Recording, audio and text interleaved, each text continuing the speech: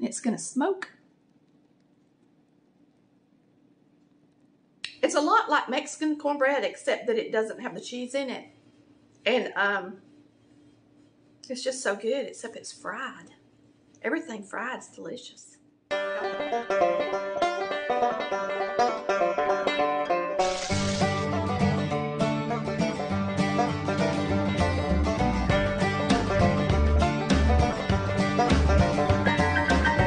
Okay, we're going to start out by chopping up the vegetables we need. You're going to need some bell pepper. I had some sweet colored pepper. You're going to need a stalk of celery, a couple of green onion, some poultry seasoning, some diced pimentos, 2 eggs, some sour cream, and of course your leftover cornbread. I split it down the middle. I wash the green onion first, and I take off the dead leaves on the outside so it's nice and fresh. And then we're just going to dice it. If you don't have a green onion, of course you can chop up a fresh onion. And then you're going to try to chop it small, like you would for dressing.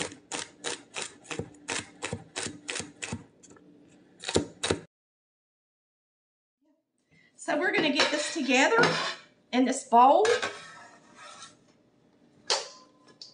Oh, actually, I'm supposed to saute these. So let's do that first. We got our pan over here, cakes. We'll just put a little oil in here. I've already got this preheated. Have it preheated and ready.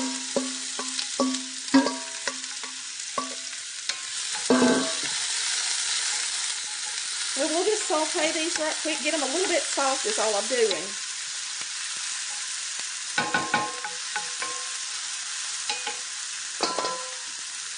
And then we can throw everything together. I'll go ahead and open up these 2 eggs.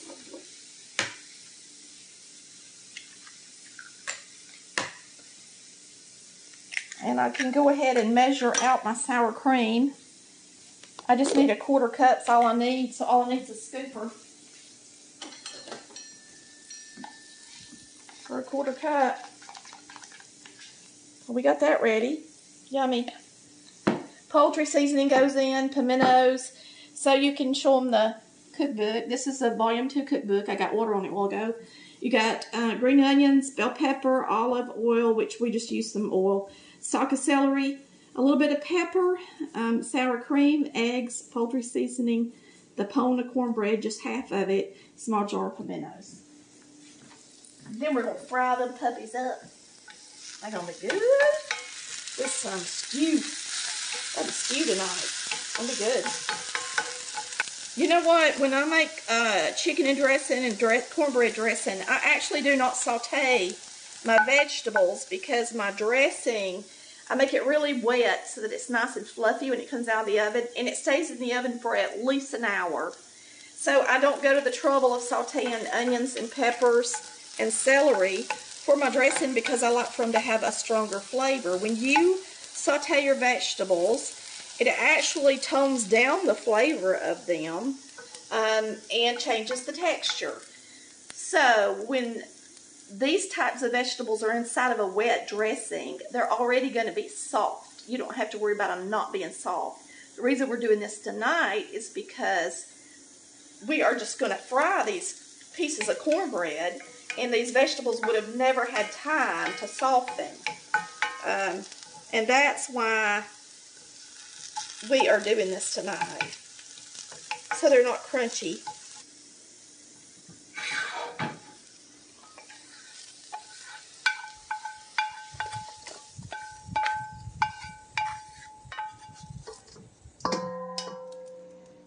And now I really need to turn that off because if I don't, it's going to smoke like crazy. So we've got our peppers and onion in there. We got 2 eggs.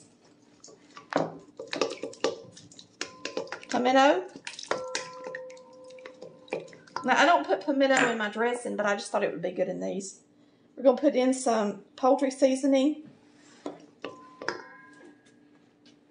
1/4 cup of that sour cream. A little pepper. Let me grab some pepper. The salt, there's already a good bit of salt in the cornbread. So we're going to pepper. And use lots of pepper.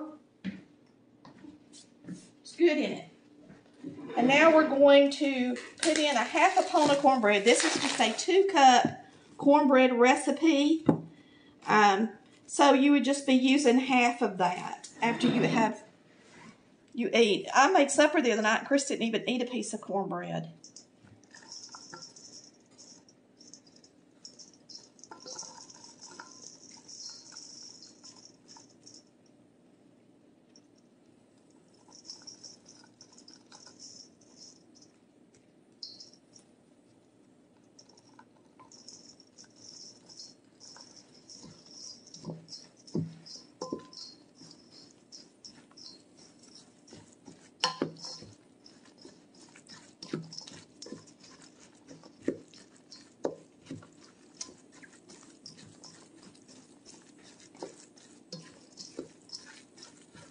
And of course, we don't put sour cream in our chicken and dressing either. This is a treat. This is a delicious treat. And if you wanted to put cheese in them, just remember, if you fried it with cheese in it, the cheese would burn. So that's why I don't put cheese in it. But I do put sour cream in it. It's good.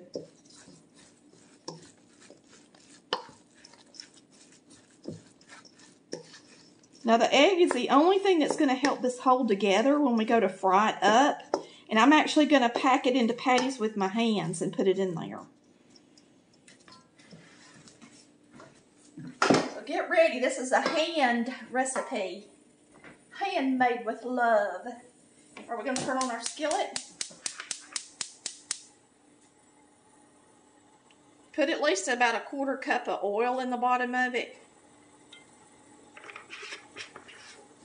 I'm going to pack a little bitty one and put it in here, make sure it's hot. Alright, now, this is crumbly cornbread. And the only thing that's holding it together for a patty is the egg. A little bit of egg and sour cream, okay? So, make sure you pack it into a patty before you lay it in the skillet. And they're delicate.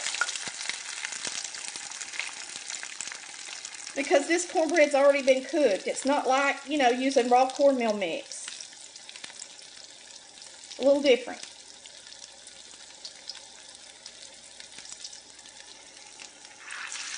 So be careful. Make them smaller. If you're afraid you can't flip them without them falling apart, you can make them smaller.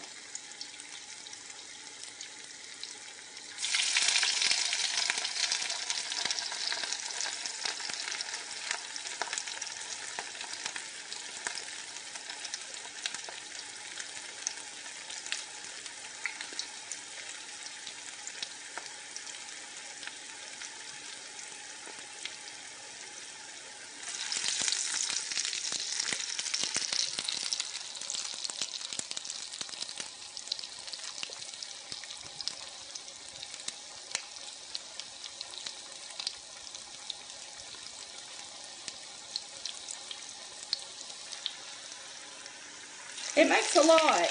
So if there's just a couple of you can always half the recipe. Now you see why you got to use your hands. Both of those fell apart. Watch out, girl.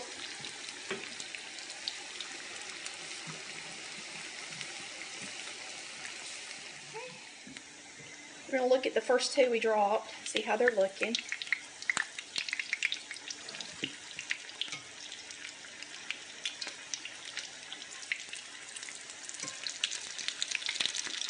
Now we like them nice and brown. If you don't like them that brown, then turn the heat down and make them lighter colored if you want to.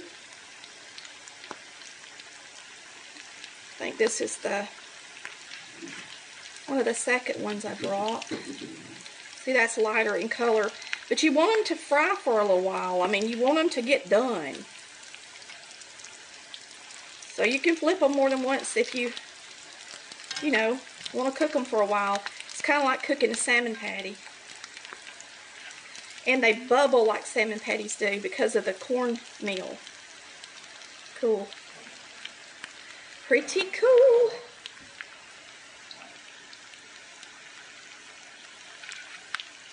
And remember that when you're making patties, as you're dropping, it's going to take them, some of them longer than others because they've been in there at different times. Like this one I dropped last, so I'm going to wait and flip it in a minute. It's hard for y'all to see. It's so nice and pretty and bubbly. I think that's the baking soda in the cornmeal that does that. Now, you also don't want your, if you've got an electric stove, it gets a lot hotter. And you don't want it to be so hot that it gets brown on the outside and, you know, don't really cook the inside. But now this cornbread was already done. So it's not like a hush puppy where you gotta make sure. So keep that in mind too.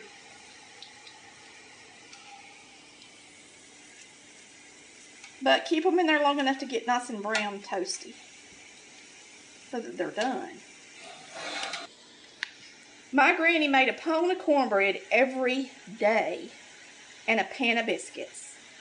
She made them in the morning, and her cornbread we ate throughout the day and the biscuits. And there was never a time that she didn't have a PONE of cornbread made. She also grew her own corn and took it to the mill and actually had her meal ground.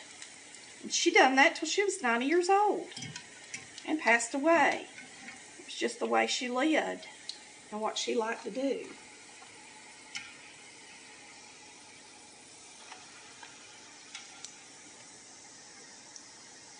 And this granny I'm talking about is the granny that lived in the valley, in Collard Valley, that I grew up right next to. All right. Get these over here. Let me show you how they look on the inside. Now we're going to have these with beef stew tonight. It's a tomato beef stew. If you haven't seen the recipe, you can watch how I make it. There's a lot of stuff in it. But I don't want to get burnt. I'm going to grab one of these in the back that we took out first, and we're going to crack it open, and it's going to smoke. Now, for taste, you could always throw in some butter and while you're frying them, and that would be good too. But now these are so flavorful, it's not like they really need anything else to me. They're good, and they're really good cold. I love fried cornbread better cold than I do hot. All of it, whether if it's got a bunch of stuff in it or if it's just cornmeal. If I'm making hot water cornbread, I like it to have a lot of pepper and to eat them at room temperature.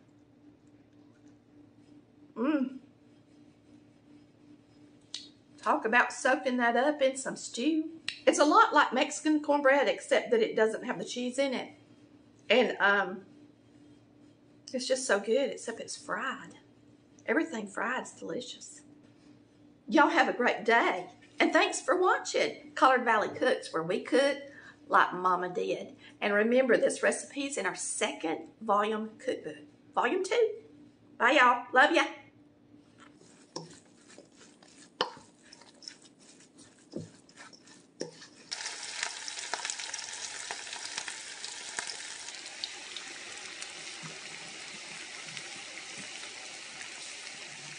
It's going to smoke. It's a lot like Mexican cornbread, except that it doesn't have the cheese in it. And it's just so good, except it's fried. Everything fried is delicious.